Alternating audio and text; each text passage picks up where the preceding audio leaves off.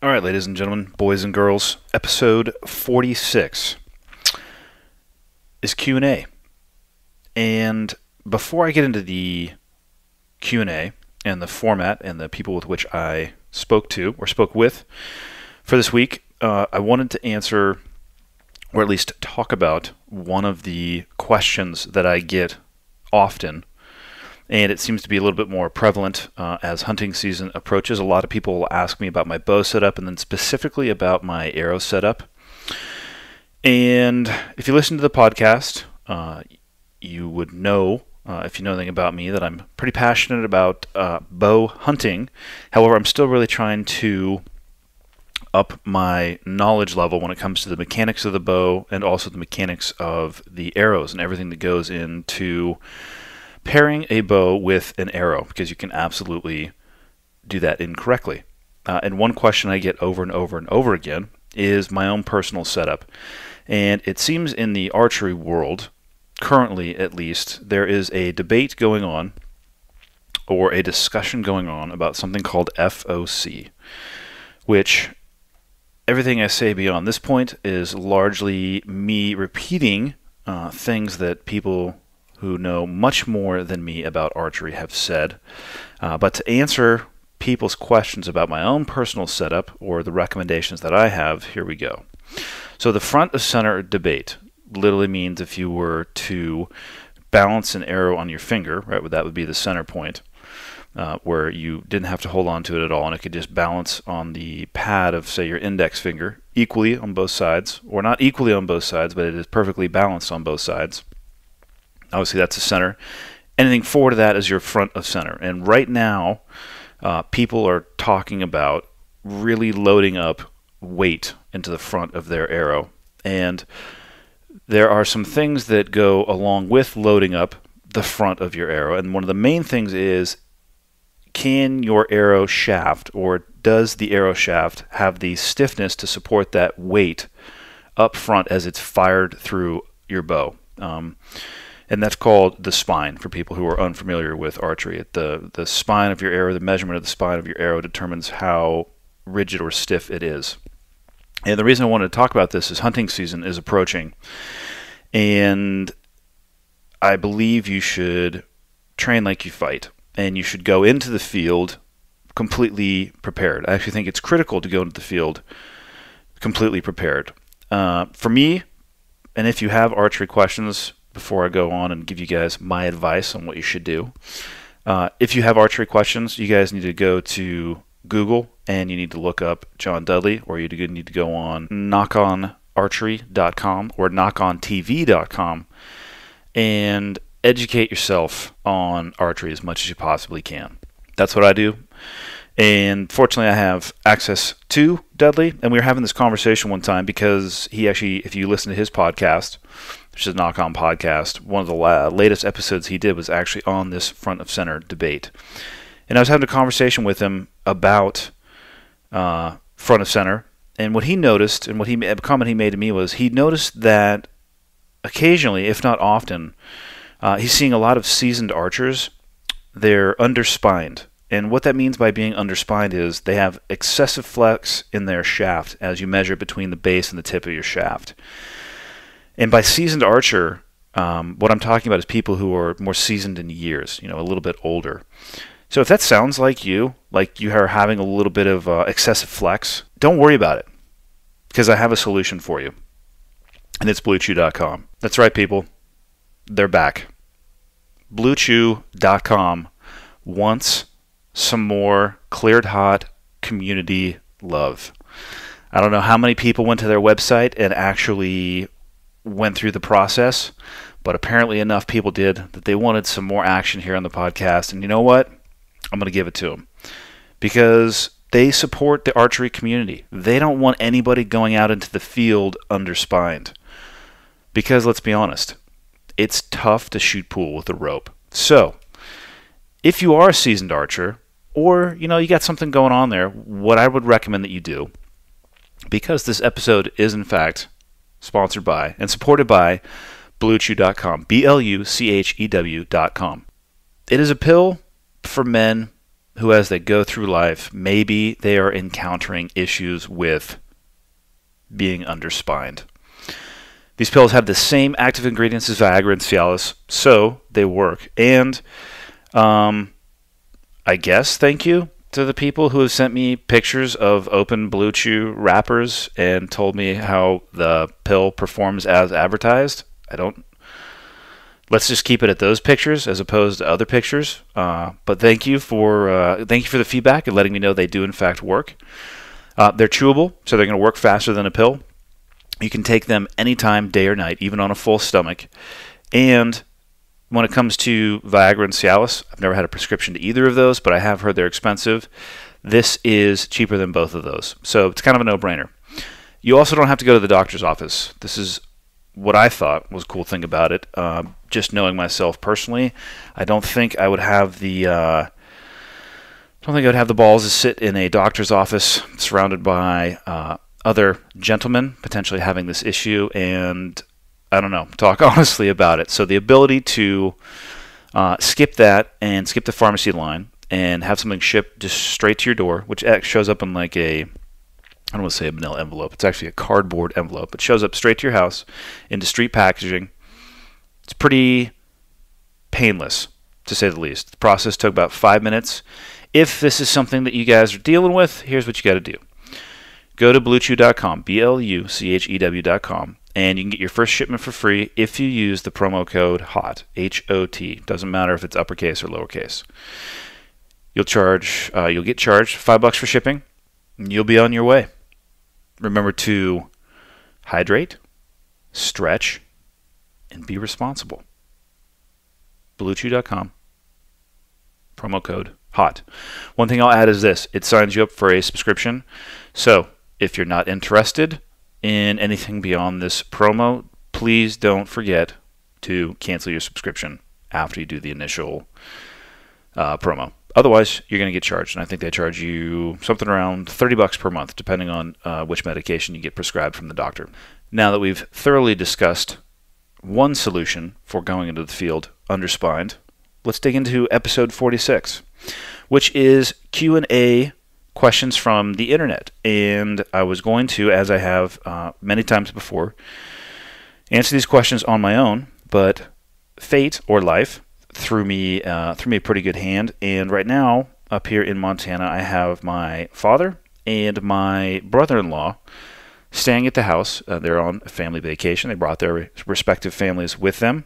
And I realized that they are a great resource and reference to bounce the questions that were asked to me off of.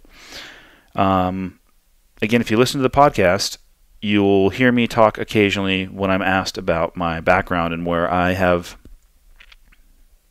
learned or derived or had calibrated my moral compass, and where I've learned a lot of the lessons in my life that still ring true to me today.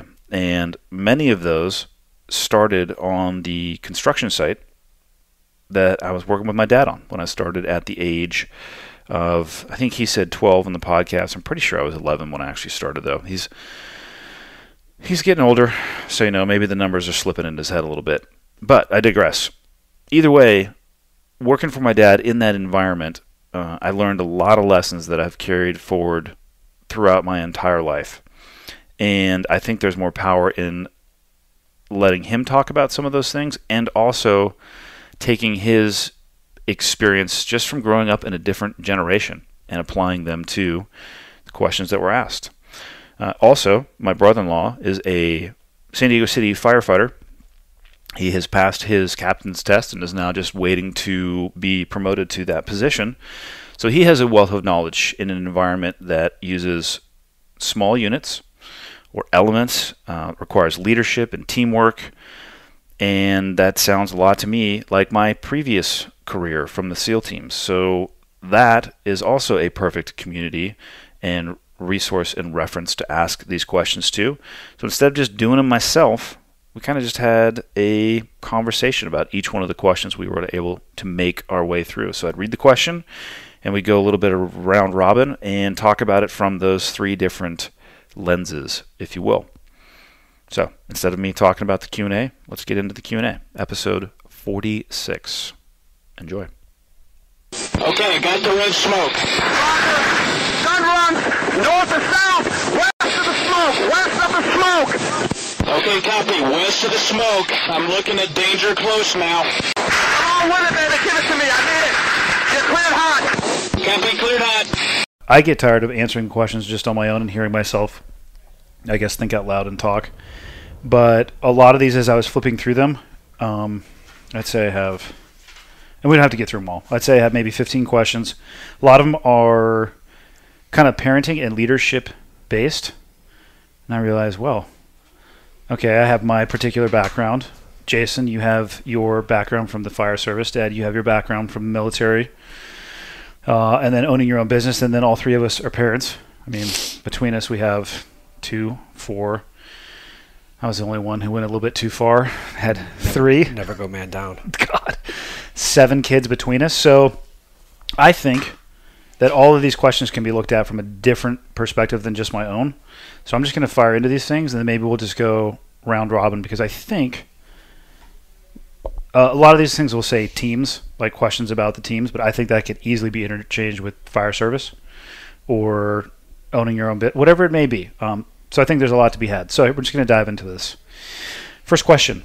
When your squad would roll out on operations, what was the single most important skill and or personality trait in your teammates and yourself that allowed you guys to operate with such calmness and confidence in life or death situations?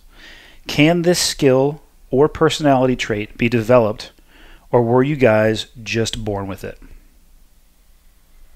Who would like to go first? The mouth breather? I actually don't know how to fix the issue with your microphone, Dad. Sounds like you have That's an interesting question. He's going to ignore that. I don't care about the breathing. The listeners might. I'll just mute your audio when you're not talking. Yeah. Roll the microphone closer to your face. Want me to repeat the question? Yeah, please do. And this one, I think, Jason, obviously is applicable because squad could be... What do you guys call your small units? Companies. Companies? All right. When your squad, or company, would roll out on operations, what was the single most important skill and or personality trait in your teammates and yourself that allowed you guys to operate with such calmness and confidence in life or death situations? Can this skill or personality trait be developed, or were you guys just born with it?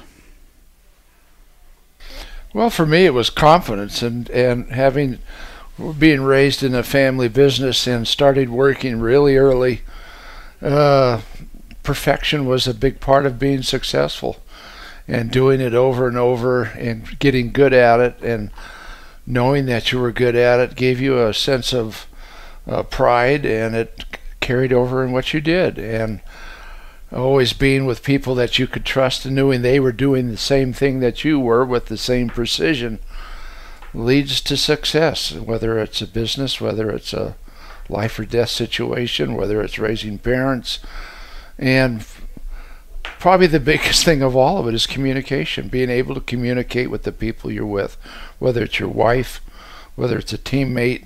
For me, it's sports, whether it's any of those. It's communication and repetitiveness and doing it as best you possibly can. Yeah, I looked at it from a little bit different perspective, I think. I guess I looked at it from slightly broader, and I just kind of looked at all the different people that I worked with, and I can say that with absolute certainty we had a vast array and broad set of personal traits that people came to the table with. Some came with a full deck, some came with a few cards short, but everything that we did, I would say, could be taught. To answer that part of the question, there's what people bring to the table, and then there's what you can add to that. And for me, the traits or characteristics that I found the most important were the ability to solve problems, and then there's space. Inside of that, people need to be independent thinkers, and then the root cause of all of that, though, if I look back at my career, was the control of your emotions. Loss of control of your emotions. If you look at it from those perspectives, I'm looking for somebody who can solve problems, who's an independent thinker, and can control their emotion. If you lose control of the emotions, it starts eroding in the opposite direction. So you can no longer think clearly, so you can no longer solve problems. So for me, for the people that I worked with, it was that we called it just being calm under fire. And the way we got about teaching that was realistic and difficult training scenarios that basically highlighted, I guess, an enhanced. People think that training to failure is, if you take people to failure in a training environment, that's the goal, is to get them to fail. Which, in my opinion, if you take people to failure in a training environment and there's not a lesson attached to it, you're not actually teaching anybody anything. You're just getting people to fail, which is really easy when you're brand new. I can only imagine when you're a brand new firefighter, first day on the job, would take a seasoned dude of 20 years about 30 seconds to scramble your eggs and you're done. So all of our training scenarios, if we were to take people to failure, it was not from a broad collection of things that were causing that failure. It would be one thing. We would go and work with somebody on becoming overwhelmed with information. So we would overwhelm them with information to show the negative consequence that can have. Then we would go on to something else and show the negative consequence of other types of failure. So we would take, and control of emotions is something that you can easily do in a training environment. I have found the easiest way to do it is to apply a stopwatch, to apply artificial stress that doesn't exist. But as soon as you get a timer out, people start losing control of their emotions, and then you can highlight the impact of that. So those were the ones that I think from the career path that I came from, was the control of your emotions. Jason. I think thinking about incidents that I've been on and going to incidents, I think that rather than a skill, I think that what really separates efficient crews, effective crews, from crews that aren't as effective is a certain amount of trust. When crews can go to these calls and operate in this environment with a lot of uncertainty, I think having trust in each other is really an important foundation to their success. We primarily work in crews of 4 people, and just taking one person out and bringing a person in that you don't necessarily haven't worked with them before, and that's all it takes, that one little change, and it can really turn a crew that they're having an assumed skill set can kind of undermine that if people aren't trusting each other, because there's a lot of in that type of environment, there's a lot of moving pieces and stuff you can't always see exactly. You're not always attached at the hip, or you can't see people, and so having that trust, I think, really allows crews to operate and kind of take it to the next level. How long would you, that scenario where you're talking about, you take one of 4 people out, the new person comes in, it's kind of a broad question, but how long in period of time have you found it takes for that person earns the trust of those around them? Gosh, I think there's so many variables to that. I think obviously, I mean, we're all human, what that person's reputation was prior. You kind of hear how, what their work ethic has been or what their challenges have been before they even get to you. Even if they're brand new? Yeah, absolutely. Yeah, because we're at a point now where a lot of people are coming to the fire service that have never done anything. Like there's been such a turnover that we're hiring people that have. The other day, I worked with a couple new probationary firefighters that had just graduated. It was their first day, and neither one of them had ever been to not even a medical aid, much less a fire. They didn't work for CAL FIRE or any wildland firefighting. They never worked on an ambulance. They played sports in school, and we're at that point though, and they're going to be good firefighters, but they're raw. Yeah. So that's going to be very different than someone who may be new to our fire service, but maybe they spent 5 years at CAL FIRE, or they volunteered or did other things. So kind of their past, bringing what their past is going to affect that, and how much training you're doing in some people you can go and do a few drills and you just start clicking right away, and that doesn't mean you stop drilling, but you just start to gain that trust early on, and you can get a good feel. Where other times they're individuals and you're just not quite on the same page, and that may take a little longer. Yeah, I think one thing that helped in the teams, and I'll assume this is the same for the at least the San Diego Fire Service, is you have the academy. So an origin of known quantities, you come out of there, you should have a certain level of skill. And for new guys coming into the teams, it's a rough environment for those 2 guys. I mean, we've both been there, the new guy on the block. Mm-hmm. It's an interesting point in your career. You can either be polarized and magnetized in the right direction, or you can have a really bad experience right off the gate, and that can poison you for the rest of your career. And I've seen it happen both ways in the teams. But I found it took a while. and it was for the things that, along the things that you said too, is people had to demonstrate the proficiency of the things that they had learned as one aspect, and then how well they gelled with the rest of the team. And some people you just knew, like, he's my boy, like, he's a surfer, there's a lot of things in common. And some people I worked with for over half of a decade, and it never clicked. Improves. Yeah. Yeah. So yeah, variable for sure. All right. BUDS, and for people listening who don't know what that means, is Basic Underwater Demolition SEAL Training, was in a way a rite of passage for you. I imagine you had a great sense of accomplishment upon completion. Do you think that men need a rite of passage in life? And what do you think are some examples? So I'll fire away first because this one's directed at BUDS, but again, I think you could roll Fire Academy into this, whatever you would want it to be. For me, it definitely was a rite of passage, and I had a sense of accomplishment for sure. But I think what surprised me the most about that sense of accomplishment was how fleeting it was, because I rapidly came to the realization that I had just opened the door to a journey. I wasn't even on the path of where the journey was going to take me. So it was the beginning and not the end of where I wanted to be. I had a lot of stuff left in front of me.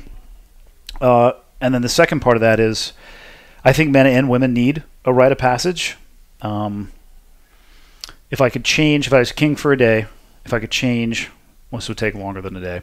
If I could make one shift, I think, in thought process in this country, it would be people's willingness and understanding of what happens if you seek discomfort and difficult things versus looking for the easy way out. Instead of scrolling through the app store to find an app that, if you look, I was actually looking at my phone the other day. All of the apps that I have are designed around reducing actual physical workload that I have to do as a human being. And they do that, and they free up time for me that I waste on Instagram. So it's questionable as to whether or not it's a net positive or negative when it comes to time utilization. But I personally think that the human body, and I say this basing it off of how I feel, that if I don't do something physical nearly every single day, I'm not mentally the same. And I see and am surrounded by very often people who will go to great lengths to avoid doing anything physical, and I don't even think they realize the mental consequences of doing so. So I think that rites of passage I think they're huge. And to give an example, I mean, if you would want to go to BUDS, okay, that would be a good rite of passage. The odds aren't necessarily in your favor. And to go back to saying something physical, I would say pick a physical goal. Run a marathon, do a half marathon, do a 5K, do whatever it is, but pick a goal for yourself. And when you achieve that goal, pick another one that you think is more difficult. And I would say the litmus test for as to whether or not it is difficult enough is you're scared you're not going to be able to complete it. And if you're living in that world, I think you're living in the right spot, and I think you're going to grow as a human being in that level of discomfort. And I think that you are going to be a better person at the other end of the journey. You're going to be able to think better. I think you're going to function better as a human being. Just what you find from, and call it a rite of passage if you want to. I'd rather just call it a difficult physical goal. Dad? Yeah, probably my rite of passage was, I think, 12, 13 years old. Again, being raised in a family business, and it was a very strenuous business. It was a masonry business, and I was a big lad, and I was enlisted to go into that business and start working as a young man, and finding tasks at the beginning of the day that looked impossible. My dad would say, I need this 500 brick on top of the roof at this place. And when you start, you figure, there's no way I'm going to complete this by the end of the day. But you learn over time how to think through the process as you're doing it. Do I go to one platform to another platform instead of taking 6 brick all the way to the top of the roof? Do I take 6 at a time to one area till I've got them all up there, then to another area? And working with men who were basically World War II veterans, my goal was just to be accepted into that group, and being able to work with them, be able to communicate with them as a young man, and gain their respect to me was tremendous. It was a very changing point in my life. It gave me a lot of confidence. They gave me the space to learn how to think and solve problems, and that experience has helped me all the way through. You know, they weren't quick to give me answers. They gave me the space to problem solve, and if I came up with a solution that wasn't necessarily it fit with the way they've done it, but it worked, they were gracious in allowing me to do that. And it was all of those factors of, as a young man working with seasoned veterans in a very strenuous physical environment where injury was always there. You had to watch what you were doing, but being able to learn how to think and solve problems, no matter how big or difficult they were, was something I've relied on my whole life. It's so you would agree that you think a rite of passage is important, or I would say it's essential. But I think it's essential, and I think it should happen at various times in your life, not just at one phase. Go into the military. I had been yelled at and screamed at my whole life. I remember going to boot camp, and there's 300 men there, young men, and the drill and sergeants are screaming and yelling, and guys are standing there pissing themselves in the line, and I'm just going, is this it? I mean, I was used to it. I mean, I had worse things said to me early in the morning. That was just another rite of passage.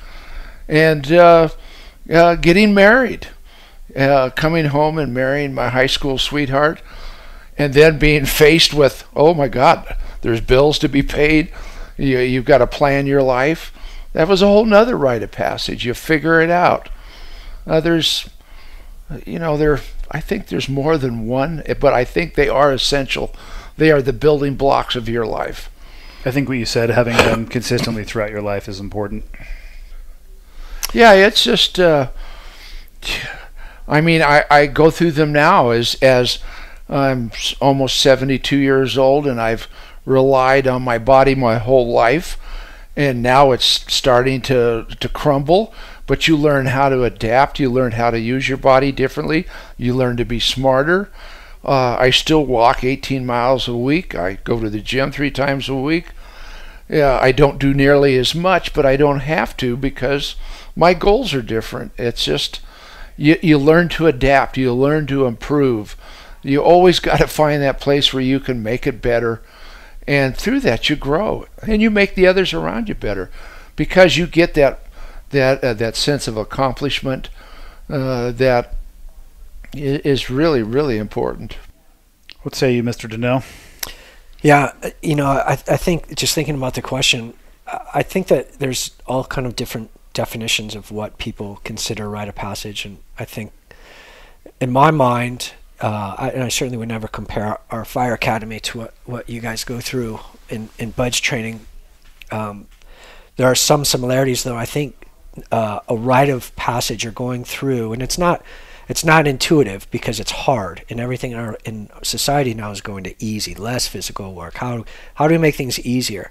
But going through a process that is strenuous as a group, where you have to work together to get through it, even though at the time is really challenging and stressful and tough, when you finish that together as a group and you have those bonds, the guys from my fire academy are some of the best friends that I have, and we've had children and we've moved to different parts of the city, but when we get together, there's still that closeness that you have, and I think that is something that is missing from the majority of people in this country. I don't want to go down this rabbit hole of what's causing all these problems, but there's a lot of high issues of depression, and people are medicating, and I think for men and women, but definitely for men, I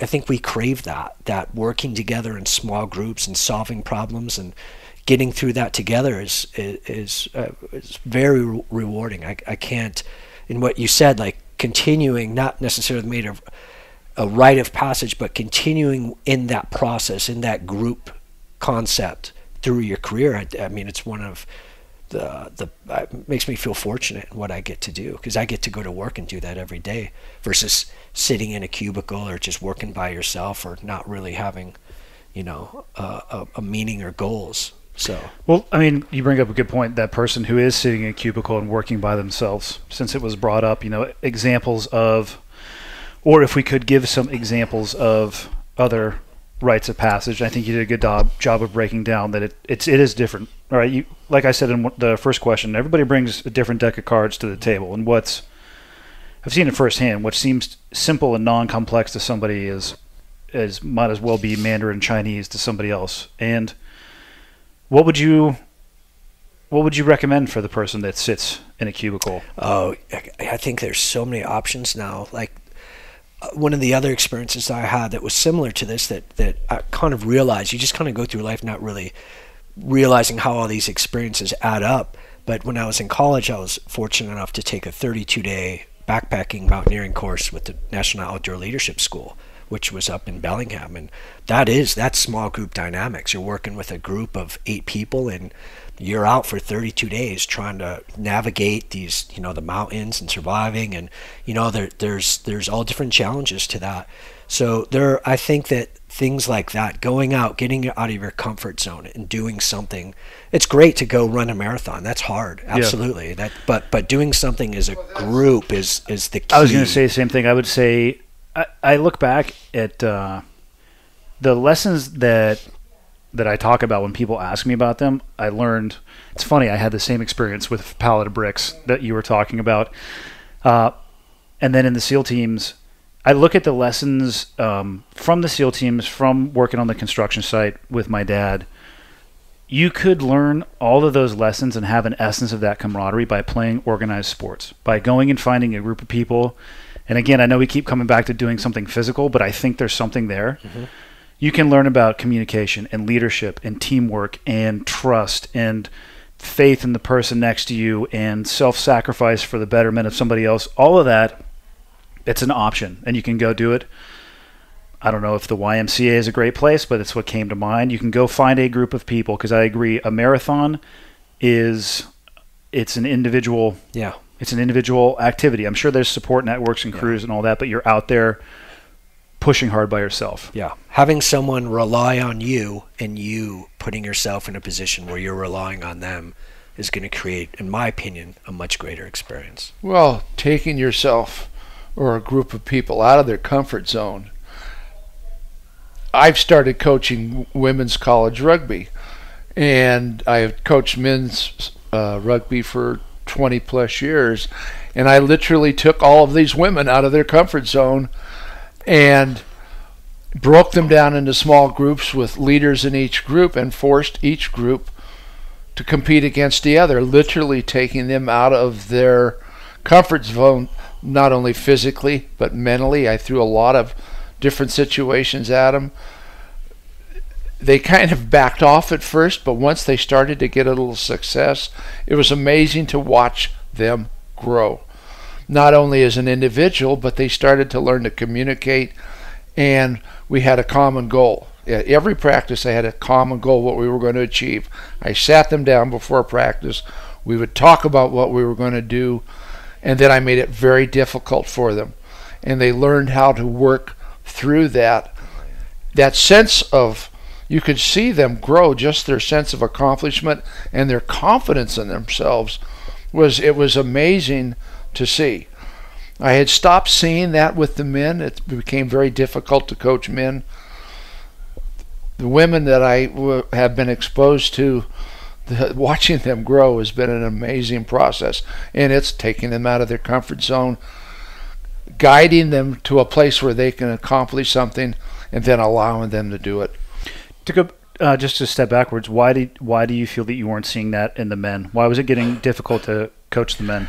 It was just a different change in the men. When I started playing, when I started coaching, the attitudes were different.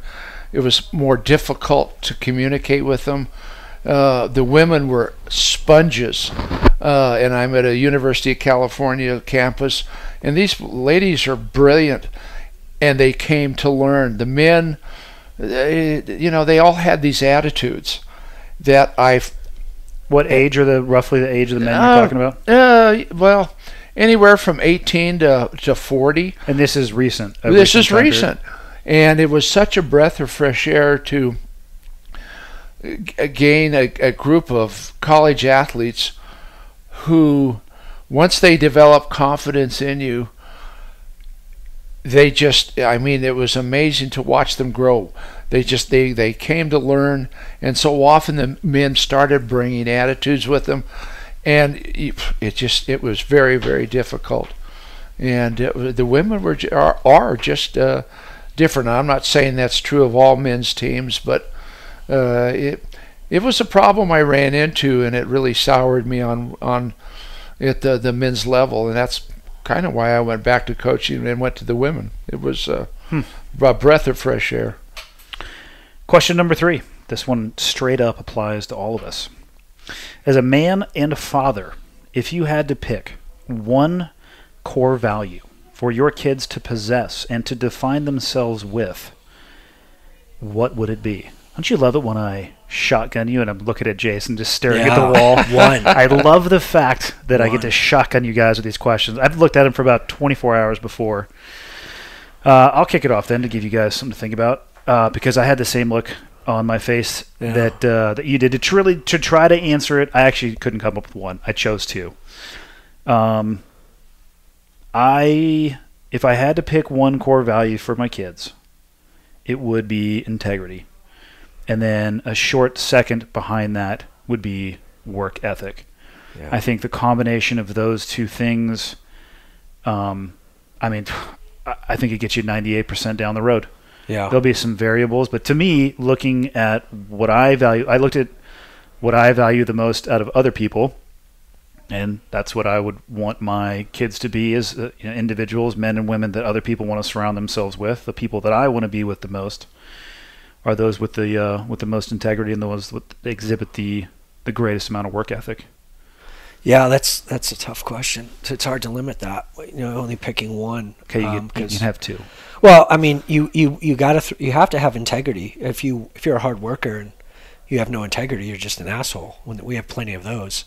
So you want the integrity, but often I would say it's hard to find a hard worker with no integrity as well. Right. They do seem to coexist. I agree with the hard work. I think I would maybe even expand on it a little bit more, and I would just want them to have drive and not drive for a drive/passion. Whatever they have their passion, that it's combined with a drive to be the best. Find out what that passion is, no matter what it is, whether it's arts or dancing or music or sports or whatever, but find out what it is and then put everything into it to be the best that you can be. I can get behind that.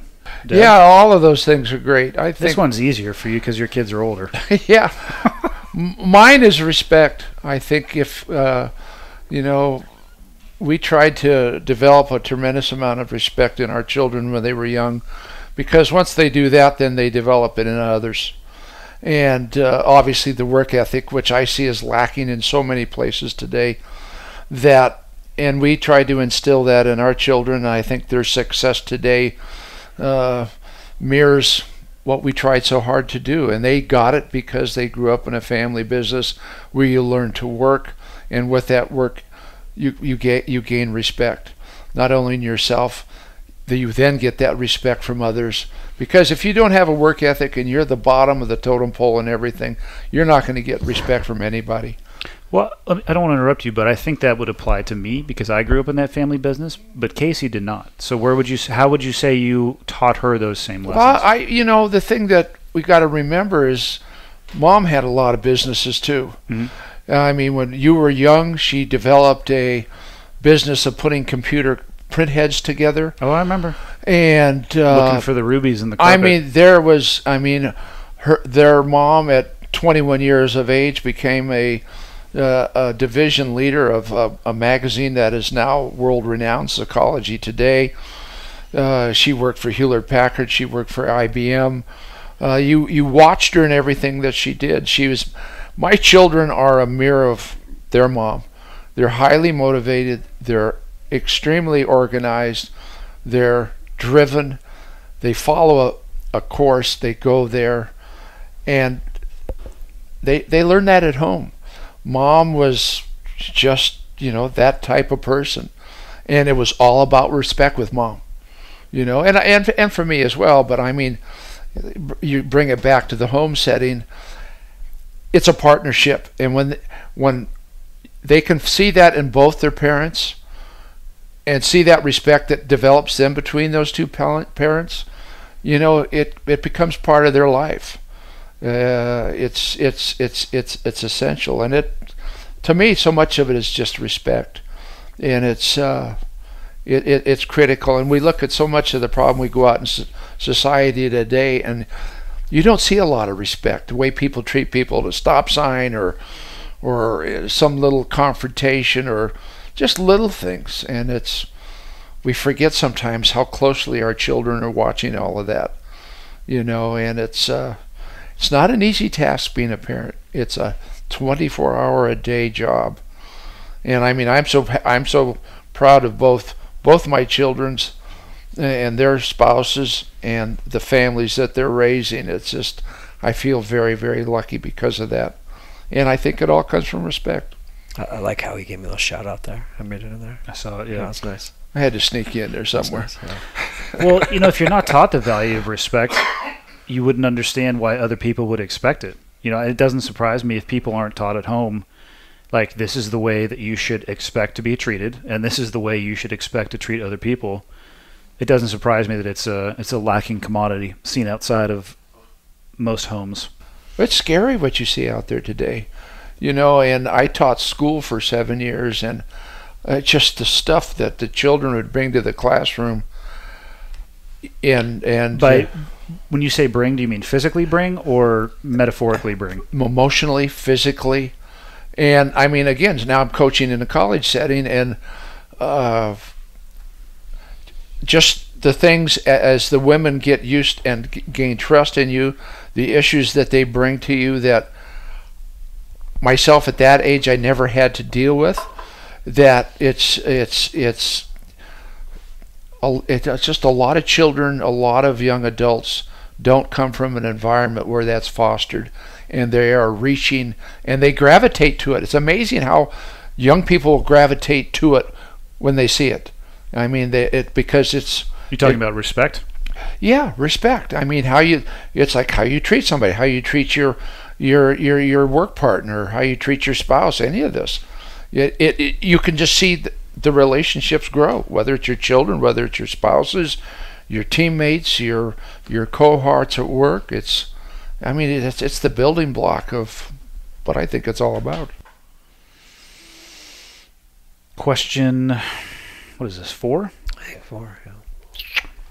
What's the biggest mistake you see new people make? New to a team, a company, I'm sure they meant business, but in this instance, we're going fire company, etc. What's the biggest mistake you see new people make? People who are new to a team, new to a company, etc. I'll go first. Or you want to go first, Ed? I'm still thinking about it. Right. I'll go first because I got to look at these a little bit. For me, the biggest mistake I have seen new people make is a headlong, blind rush at some shiny object, which might be a title, it might be a position on a team, but so they put their head down and they just run, and they go towards it, but what they're missing along the way are their fundamentals. So they're rushing past the fundamentals because they want to arrive at whatever station they feel has whatever they feel has the most value. The best examples I can give are like shooting. If you want to be really good at shooting over the course of a career, you spend almost all of your time working on the fundamentals. If you go to the range your first day and you have a choice between, I'm going to go over with an empty pistol and work on weapons manipulation and sight alignment and trigger squeeze and just focus on the fundamentals, or also sitting on the range is this badass 300 Win Mag sniper rifle that you don't know how to shoot, but you want to go get behind that thing and you want to shoot it, and you're probably going to be able to hit targets out at 400, 500, 600 yards. And so what you decide to do is just pick up that gun and use that gun and disregard the fundamentals. And what you're doing is you're setting yourself up for a long-term failure, even though you might have success initially, because you don't have the experience and you don't have the fundamentals to get to where you're trying to go. Another example that I saw often when I was working for CrossFit, people wanted to do, they would look at movements that they called them sexy, the clean and jerk, picking a barbell off the ground, getting it to your shoulder, and driving it over your head. Or even worse was the snatch, starting in a wide grip on the ground and in one movement, one complex movement, getting it over the top of your head. And every one of those movements has 3 or 4 pieces that you're supposed to learn in a fundamentals class and then slowly work towards that with weight. But 2 weeks into the program, people are like, can we just do clean and jerk? And what ends up happening is that for a couple days, if you have a good coach, this coach says, no, you can't. I'll tell you when you're ready. But if you let them, what ends up happening is they have 1 or 2 good days, and then the performance starts nosediving. Or they hit a plateau that they can't get through. They can do a clean and jerk with 95 pounds, but at 105, it starts getting a little bit sloppy. At 115, the wheels are coming off the bus. And at 135 pounds, they barely get over their head, and they smash themselves in the back of the neck. So that is, and I saw the same. But it looks so good on Instagram. It looks so good on Instagram. Good. That's another. So again, there's a shiny object, right? People want to open. I still don't understand the purpose of opening an Instagram account other than sharing pictures. But people want to open an account. I want to have millions of followers. Like, maybe just develop a personality first, right? That would be the fundamentals of the Instagram 101. So that's the biggest mistake I have seen time and time and time again for new people, is skipping the fundamentals because they're not sexy and they're not fun. But the biggest mistake I've seen people make, maybe not when they're new to a team, but when they've been at a team or a company for a while, is complacency. That's the biggest actual, literal and figurative killer that I've seen, is complacency. I've seen it in the jumping world, I've seen it in the military world, and I've seen it in the business world. Didn't kill anybody, but hey, it worked yesterday, so we'll just keep doing it for the next week, and the next thing you know, you get flanked by your competitors, and you don't understand what happened. So focus on your fundamentals, fight complacency. Well, I totally agree. I think that the people rush first to success without doing the work in between and taking the steps. Well, one of the things I see, I'll go back to coaching, is so many times you see someone who has all the talent in the world, but never becomes part of the team, never becomes part of the group. I'm better than you. They don't say that, and they never fit in. A lot of times I've developed players who didn't have nearly the individual skills, but what they brought to the team was so much more valuable than what the superstar, quote unquote, superstar brought. That mix, that quotient that they bring, it binds everyone together, whereas you get a superstar and he's out here shining, but that shining, just everything else around it wilts, and then the team isn't successful. I can go back to an example from Bud's with that, from my class. I remember vividly, because every week it's more the same than you would like to think. Monday you do a run, Tuesday you do a swim, Wednesday you do the O course. And I'm going to say I was solidly in the middle, C. Maybe a little bit below, C-, in comparison to the physical ability of my class. And there were guys who, they were done running and I was at the turnaround point on a 4-mile run. And then one day that guy was gone. One of the first people to quit was the person who's the best at running. And I remember the first guy to quit in my whole week class was probably the best swimmer that we had in the class. And the best person at the O course, gone. Swimmer, gone. And the most I don't want to say capable, but the people you wanted to be around the most were the ones that were just in the middle. They had a 70% solution. They would never stop. They were never going to win, but they also were never going to lose. And they just kept driving. And what I found when I went back as an instructor and saw those superstars quitting, the reason that they struggled so much outside of what they were good at running, for an example. You have a phenomenal runner who couldn't swim for dick, which is bizarre given the nature of SEAL training and the internet. You should be able to put 2 and 2 together and realize there's going to be swimming. They were so used to being so good at that one thing that they didn't develop a mechanism or a strong enough mechanism to deal with failure outside of that one thing. So what they would do is when they were physically training to prepare to come to buds, they would do enough swimming to make themselves feel good, and then the runner would go right back into running. And they would focus on the thing that they were good on instead of the one thing that was probably going to catch them up. And, I mean, you quit in buds, it is physically painful, but you quit in buds because of what the conversation that happens between your ears. And they never developed the ability to have a conversation that didn't terminate in failure or a rush back to something that they were good at. And it crumbled. And those people, especially being a SEAL, you're a generalist. You're not a specialist.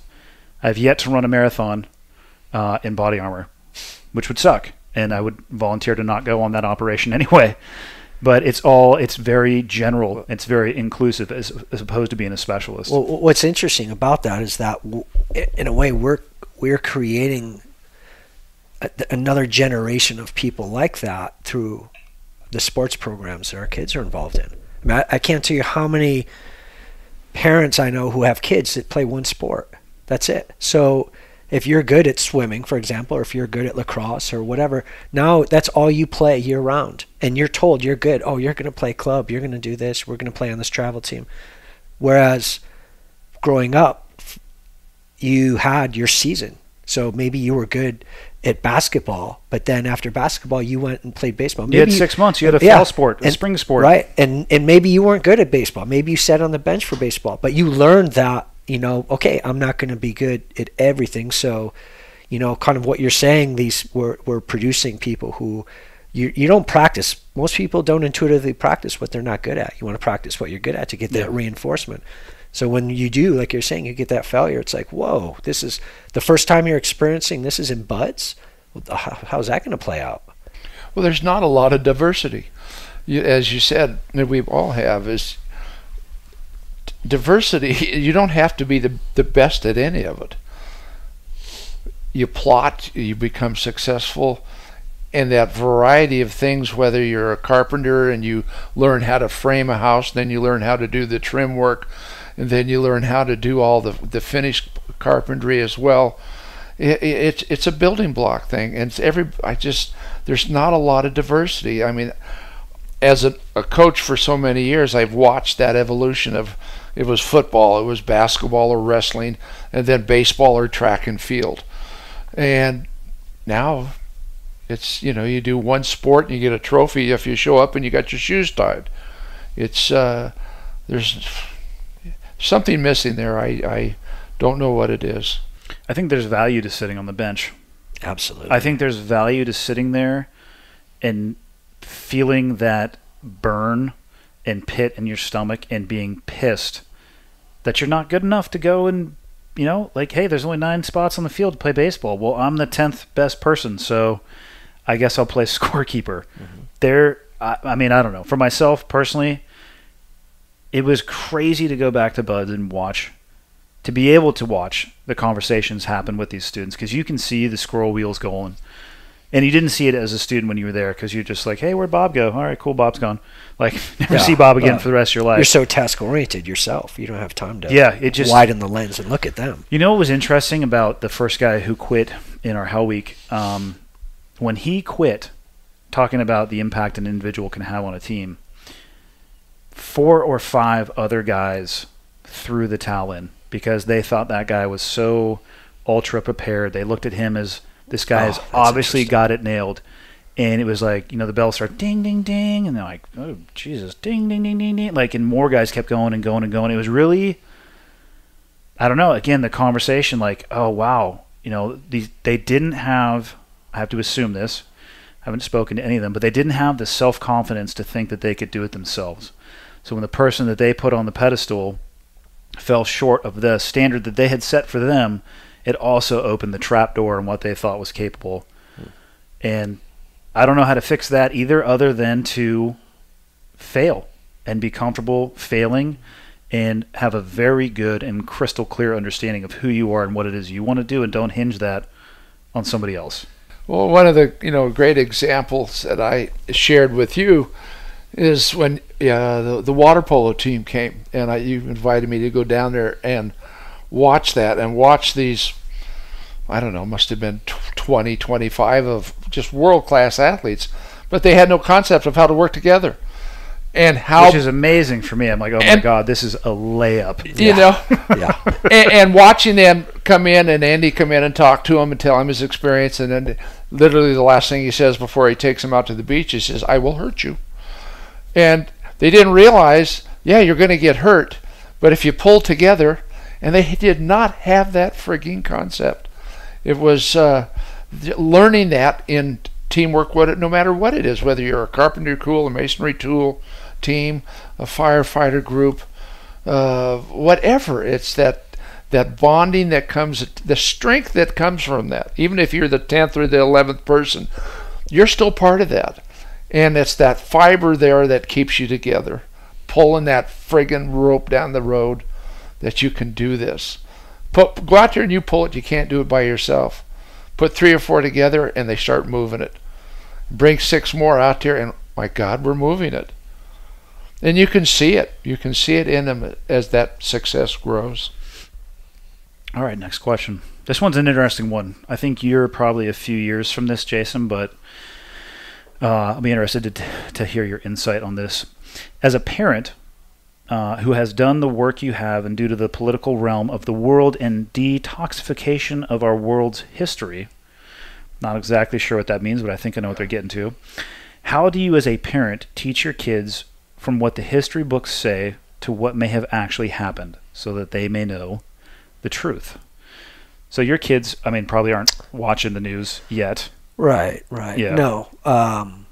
I'm not really clear what they're saying. I mean, I'm kind of guessing they're saying like the watering down. When I read this question, the essence of it, of what I hear, and again, this is an assumption, is that how do you balance what your kids may learn at school from a teacher who can lean left or right or somewhere in between? Yeah. What is written in the history books, what they see on social media, what they listen to or watch on YouTube, traditional media, and then the things that they hear from their friends. Yeah. Because I get this one, and the reason I said you might be a few years from this is because, like, now at the age with, Riley's almost 15 years old and Tyler turns 13 next month. They come home with some very interesting and I would say relatively concrete beliefs, and sometimes, and so to answer the question, how do I try to separate the wheat from the chaff, is what I would boil this question down to. There's what you see on the news and people talking out of their ass who don't really know anything, and how do you tell your kids or explain to your kids the reality of the world?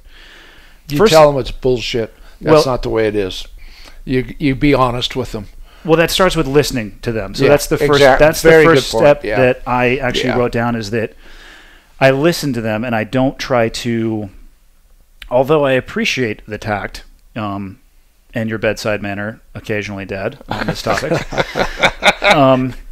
it's also you can hammer people in the wrong direction and they'll shut you down. So it's both of my oldest, Tyler and Riley, go talk to them about Trump and Hillary. They will say some interesting things. And so the first thing I do is I listen to them.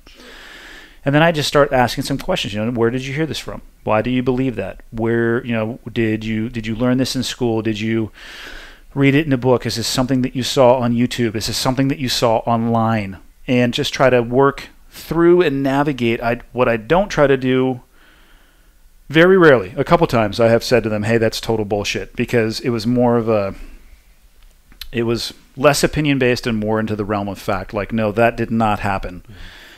So don't believe that. And then I'll take an additional step and say, come with me and I'll show you that the earth isn't flat. Correct. That would be a phenomenal example. And then, hey, gravity does exist. If you let go, you don't have to believe in it. If you drop this pencil, it's going to hit the ground.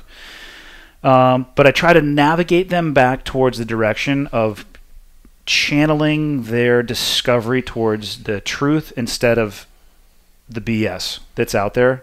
The one thing I do try to avoid is to say, hey, no, you need to, well, I never say that to them. Hey, you need to think like this, because I don't want to think for them. But it is tough because my kids watch YouTube. I mean, they don't watch cable news, but you go onto YouTube and you're going to find some stuff that is factually, completely, utterly inaccurate. And at 13 and 15, I can understand why that's difficult to work your way through it. They have friends who have very interesting conversations, and they'll come home sometimes with what they think are facts, and they're not facts, and they're opinions. And it's tough. Just telling them it's bullshit sometimes. That was an exaggeration, but the main thing is just to continue and keep a conversation going, because through that you can, as you say, you can navigate through situations and present different information to them. You talk about your experiences of what you've seen, what you've done, because the media today is so opinion based, and there's so many different opinions out there that you've got to keep the conversation going, and be able to sit at the dinner table and have a conversation, or you're taking your son to soccer practice and you have a conversation. Hey, how did things go?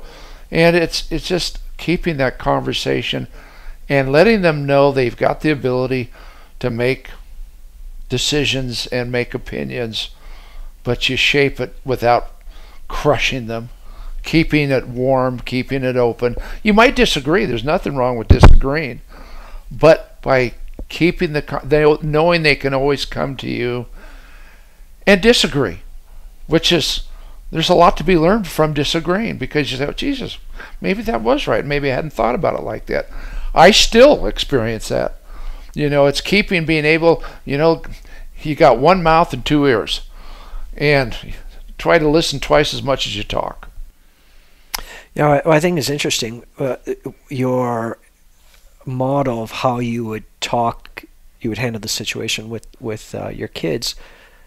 And if you applied that, we were talking about this earlier today, if you apply that not just to kids but to adults, how we talk to each other now, sitting down, listening. Hey, okay, so tell me, why do you think that? Where did you find that? Well, you've already deviated from the norm of most people when you went to step one, which is listening. Right, absolutely. So and I agree with what you're saying. That's what we should do. But that's 98% of the adult population doesn't do that. It's like, okay, well, let's, instead of shouting at each other on social media or just yelling at each other, listen.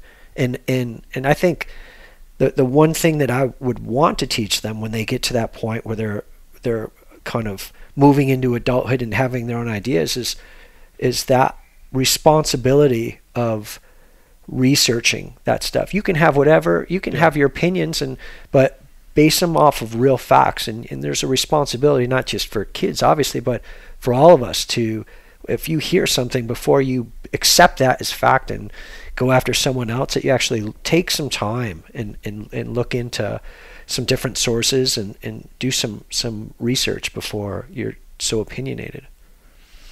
Agree. All right, Jason, this one's coming at you, because I want to hear about this from the fire service perspective, and then I'll talk the military perspective. How long have you been a firefighter now? I've worked for the city of San Diego for 12 years, and I had 2 years wildland experience with the National Park Service prior. So this is perfect. And you are, at some point in the near future, going to become a captain. Hopefully. He meant yes by that. When you are a captain, and maybe even now, you might see this in whatever role that you hold with that much experience, but what strategies do you or your department use to combat complacency? Well, we do have, from a department standpoint, we do have mandatory training, which for us is supposed to be 2 hours a day that we go out and we're doing some type of training. That doesn't necessarily mean that there's hose on the ground. That could mean you're reviewing EMS stuff, and it also doesn't mean that they're not necessarily. I mean, when I see complacency, so I'll give you an example of what complacency looks like in the teams. If you're going to stop somewhere, find some cover or concealment, move in that direction, take a knee behind it. 6 months into a deployment, you stop for a second, walk in, and people just stand there. They know what they're supposed to do. Yeah. We drill on going and finding cover and concealment, just like the drills you guys do, right? Yeah. So they could do the drill, but how do you fight somebody who, like, on scene is just like, not that they're checked out, but they're just, you know what I mean? That sense of creeping complacent, like, whatever, I've been here, done this 1,000 times before. Yeah. I think, and that opens up a whole nother arena of, like, well, you've got your your protocols, Mm-hmm. and then probably the same thing with the SEALs. There's like the real protocols, and then there's kind of like that. Yeah. That I kind of understand the intent, but that's a little older, and so Things evolve. But that to me isn't. I guess that is a type of complacency. But when I think of complacency, to me more it means like you're not doing the fundamentals. Like you're the things that you need to be doing for your safety and for the crew aren't getting done. And I think that how you do that is you model it. You're the tip of the spear. By you, are you talking about those in a leadership position? Yeah, but that doesn't necessarily have to be the captain. That can be the leader, can be the engineer. The leader can be anyone on the crew, but just the individual. I think that seeing other individuals who are not allowing that complacency, who are staying focused, taking classes, making sure they're training, gears checked out, having a positive attitude, all of those things, not getting caught in the rut, because it certainly, I can't speak for the military, but within the fire service, you take 4 individuals, and I mean, we're a family, we're together 24 hours a day, and at times it can get, it can get negative. But how that's usually broken are people who are staying on top of it and being positive and just setting the example themselves, being the example themselves, and then I think people generally want to follow that. So I think that would be the number one way to kind of fight it. Yeah, I found in the teams. Be the example. That's a pretty good. Somebody should put that on a shirt. Yeah, that'd be a good shirt. I got to give you one of those now since you said that. Unsolicited for anybody listening. I found the complacency was easier to creep in for me the longer I had been in. I very rarely, if ever, found the new guy as the one who was complacent because they're so fired up and everything is so new. It was I had to watch for it in myself, I think, more than anybody else, because as you get up and you just seemed like, I know I'm supposed to do that, but you know what? Nothing's going to happen. I've gotten away with this like 15 times. I'm going to be totally fine. I don't need to go take a knee behind that rock. And that's the one time that somebody else sets off, a car driving by sets off an IED. And if you're not behind that rock, so you get rocked, and you wake up in the hospital. But yeah, what did I have down for complacency? I would say an underpinning motto, not published anywhere in the teams, would be that there is no there. Like arrival, you never arrive. So one of the things that we always focused on was the next step or the next logical progression. And you should never get to a point where you're like, I got this. Because the second that you feel like you've arrived, you're irrelevant. And the reality is, and I think it's important for people to remember, that there's always somebody better. And life should be a learning experience. And so should every career. It should constantly and consistently be a learning experience. And I would always tell younger guys, when you get to a point in this career where you think like you know everything, you need to get out of this career before you get yourself killed. But most likely that doesn't happen. It always seems to be the awesome person next to that guy that gets killed because of their complacency. So it was a never-ending pursuit of learning and just trying to keep putting one foot in front of the other. And I think that pursuit's infectious. When it's tough to be lazy when everybody, you're like, God damn it. Right. I totally want to do this, but all three of the 4 are out there doing it. Like, fine, I'm going to go do better than you. Yeah. Because I can't speak for anybody else. I have peaks and valleys. And sometimes I need that gravitational pull of those other 3 people doing that. And I'm sure other people need it, because hopefully in the teams, and maybe it's like this in the fire service, as we're on our sine wave of life, hopefully we don't hit the trough at the same time, because that can suck. Yeah.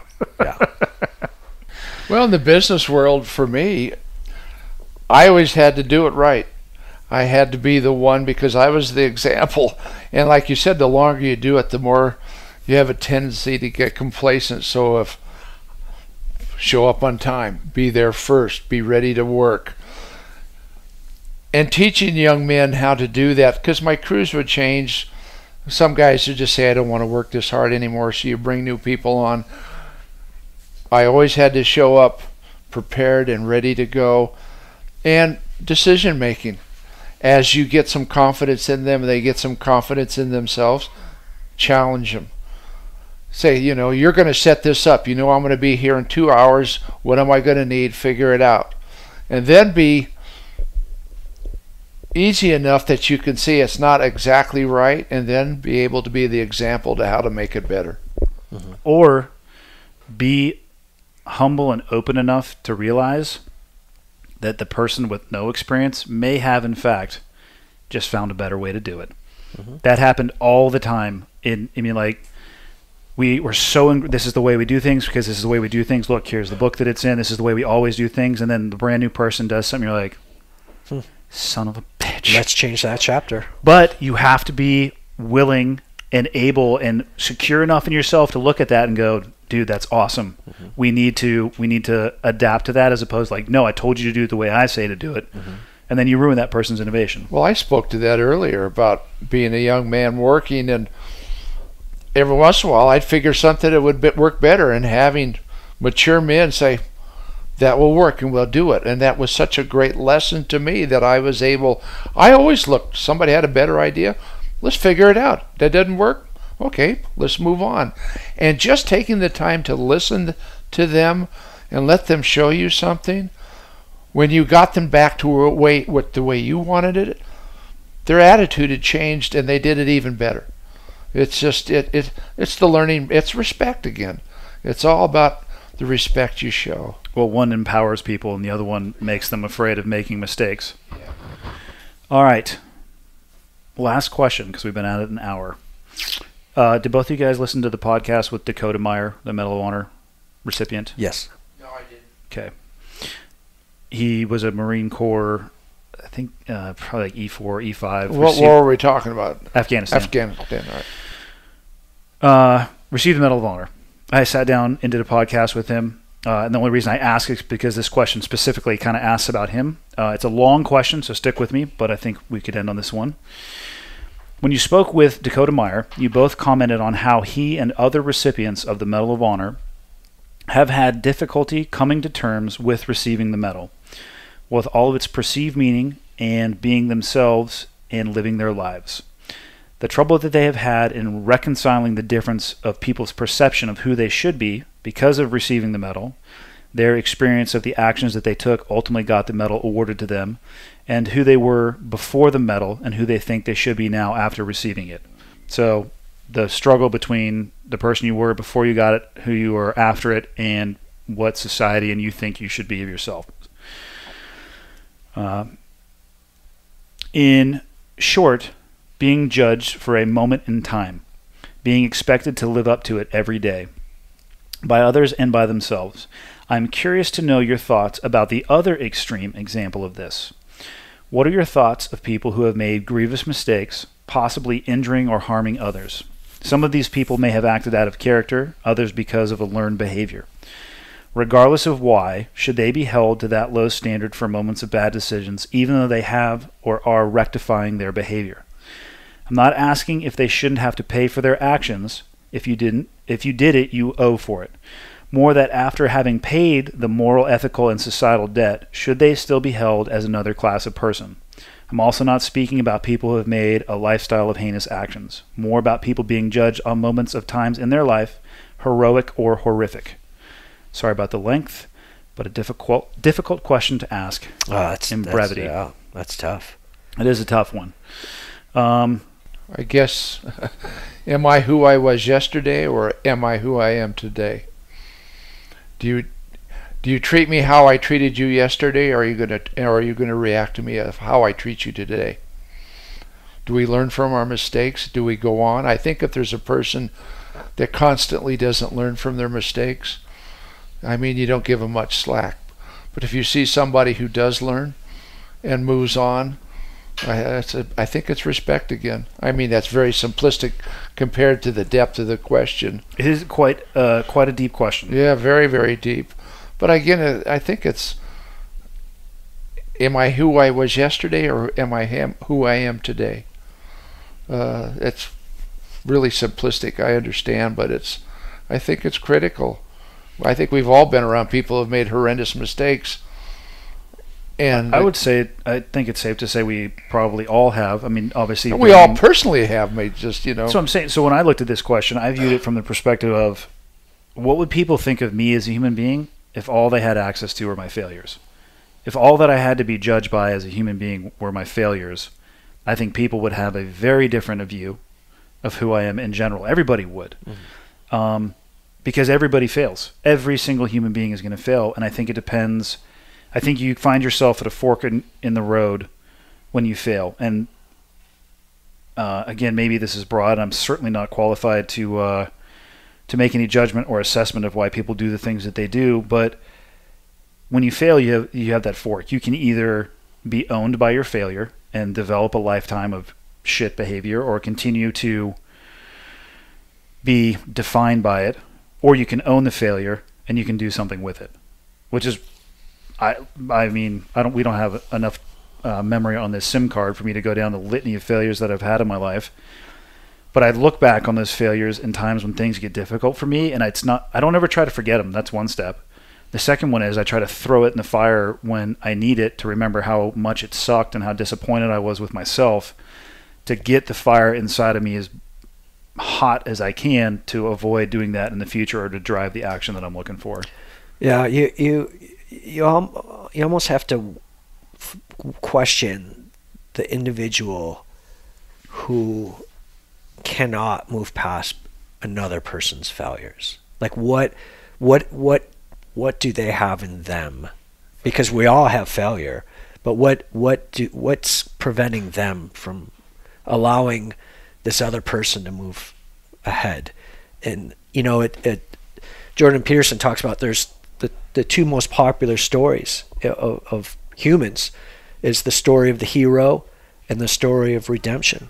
Look at all the movies in Hollywood. Those are the two themes: the hero and the person who's pulling themselves out of the depths, whatever their demons were, in making something better. And that's something everyone, maybe everyone doesn't experience the hero, but everyone can certainly experience redemption in pulling yourself out of whatever failure you have. So to deny that and not see that in someone else, to me, thinks like, well, you know, maybe that person has something. Now, if you were personally harmed by that person and they cause some trauma to you, certainly I can understand maybe you saying like, look at, it's not going to work out for you and I. Yeah, but we're not going anywhere with this. Yeah, but as a whole, you know, yeah, absolutely. I mean, forgiveness is such a big thing in life. Yeah. It really is. I mean, if you see someone continuously failing and it harms you, it's hard to make anything positive out of that. But I had a young man that worked for me for a long time. He ended up going to San Quentin, and he came and saw me afterwards, and we were sitting there talking, and I just told him, I said, you know, it's not what you just did, it's what you do next is really important. And I said, you build on that every day. And he has, and it's a great thing. It's a complicated question. I mean, there's a lot of depth to it. It's like a Rubik's cube. It's so many ways you can turn that and twist it. But I think again, it's your point about why do some people can't get past the bad in those. And myself, I've lived long enough now. I've seen so many people. I think there's been so much fear and failure in their life that they don't want to see growth and success in other people because it leaves them behind. Or another thing, and I think I've seen this in myself sometimes, it's you get frustrated or angry or afraid of the things that you don't want to see from yourself when you see it in other people. So it creates that hiccup. Well, you're afraid. If you dislike other people acting weak, it's because you're afraid of doing it yourself. Mm-hmm. There's a connection, like you said, Jason, back towards yourself where it comes full circle. That's a really good point in this. Is sometimes we see other people fail, and what we don't tell them is we're seeing ourselves. Yeah. And you know, and then what do you do with that? It's really a very deep question. Yeah, and just how as you pull the lens back from the individual and then to the community to society, how you have to have there's a component of hope that's attached to forgiveness. There's always the hope of like, okay, we have these issues right now at a community level, at a society level. But there has to be a hope that we're going to move forward. And if you're stuck in this, well, I'm going to hold you to this, there's no progress. Yep. Well, you just look at where we are today as a society. It's just, I'm just happy I'm at this end of the rainbow, because there's things out there today. There's so much despair. There's so much anger. There's so little communication that it's really fearful to. Which is odd, given we're in a technological state where we have the ability to communicate with more people than ever at all times. And what I see as an old man is I see that we communicate more, but we're actually communicating less. I mean, we're not really talking anymore. We're texting. I miss the personal feel of hearing somebody, the warmth in their voice, or the cheer of something we share. This texting, all of the internet and what have you. Yeah, it's convenient. I found it fun for a while, but I noticed I was communicating more, but I was actually literally communicating less. You'd be communicating better if you took those sunglasses off. No, man. It almost ties into what we were saying, though, the explosion of podcasts. Yeah. You're using the device, but instead of typing with your thumbs, you're listening and hearing the nuance in the voice. Not that I've ever misread a text and put tone or intent. It's the shallowest. All caps. Oh my God. Why are you yelling? I don't know how to turn the all caps off. Yeah. It's the shallowest form of communication ever. Well, it's not, and like we were talking about earlier, they were talking about on Rogan's podcast the other day, it's not, if you look through time, I mean, certainly we've been using the press and reading and writing for years, centuries, but how long have we been communicating, vocally and listening? Tens of thousands of years. So that ability, kind of just going to that transition to all reading, writing, and now it's the pendulum swinging back and people are getting a lot more information, listening for long periods of time. It's really a big change, I think. Well, what I'm seeing with the young people, because I've been thrust in with them again, is that they're so used when they're communicating or they're texting or what have you, if they just want to shut you off, they just do. And I see them do that in their personal communication with people as well. It's frightening to see how they carry those habits from their instant communication to their personal communication. And I've questioned some of my young players, and I go, you just blew them off. Why'd you do that? And they'll come back a couple days later and said, what an odd. There's a term for it. Is it? What do they call it? Like being an asshole? Oh no, there's a term. It's like shading, or basically, oh God, it means. No, we got what you call it? Got young kids on my crew.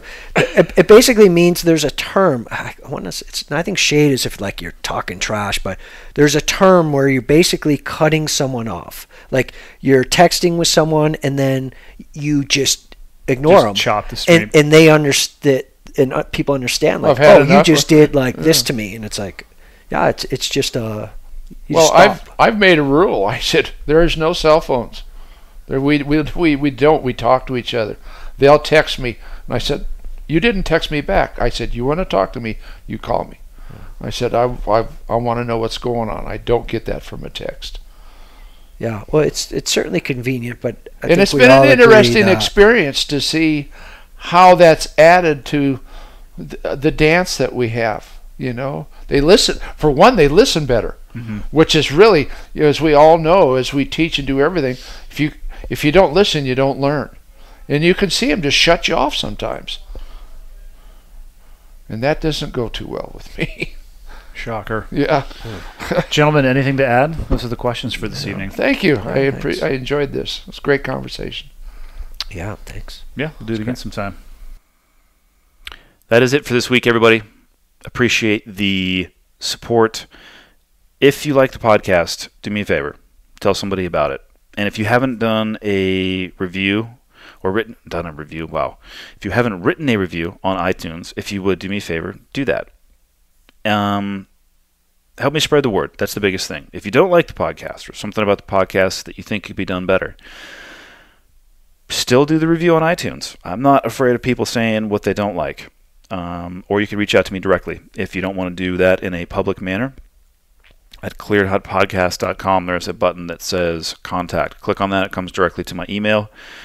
I'm open to any suggestions or improvements that you, the community of people that are choosing to listen to me every week, may have. So send them my way. And I think that's it. The Black Ops version of the Be the Example t-shirt is the newest shirt that has come out. I have no plans to have other shirts come out at this point. I'm just going to try to restock some of the other ones. So if you're looking for some cool shirts, check it out, clearedhotpodcast.com. Click on the shop tab. And I think that might be it. Other than to remind you that, again, this episode is brought to you by BlueChew.com. They are coming back swinging, right? They don't want anybody in the Cleared Hot community getting soft. They're here to make sure you go into this field with the proper spine stiffness. Same active ingredients as Cialis and Viagra. Each first shipment free when you use the promo code HOT, H-O-T, and again it's at BLUCHEW.com. You're going to pay $5 for shipping. Use that promo code HOT, and 5 to 7 days later, you're going to get a package at your door. Have fun. Be responsible. Don't get crazy. Hydrate and stretch. That's it. See you guys next week.